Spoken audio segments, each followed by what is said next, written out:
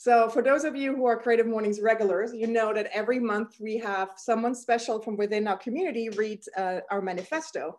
The manifesto really sets the tone and sort of reminds us of our values of our organization.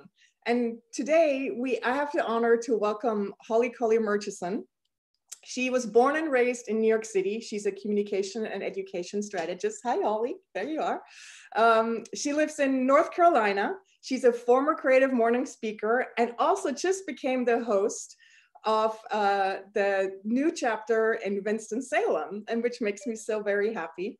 I have followed Holley for years, and I can wholeheartedly say that she's an incredibly thoughtful and kind human, and I'm so happy to have her here with us today. Holley, please take the stage. Thank you so much, Tina. I'm joining from my magical garden here. It really warms my heart to see 384 people on this. This is wild. So I'll lead with the manifesto. Everyone is creative.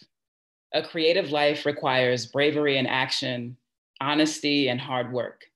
We are here to support you, celebrate with you, and encourage you to make the things you love. We believe in the power of community. We believe in giving a damn. We believe in face-to-face connections and learning from others, in jazz hands, virtual claps, and virtual snaps. We bring together people who are driven by passion and purpose, confident that they will inspire one another and inspire change in neighborhoods and cities around the world. Everyone is welcome. Thank you so much, Holley. We appreciate you so much, and I can't wait to attend your first event in Winston-Salem.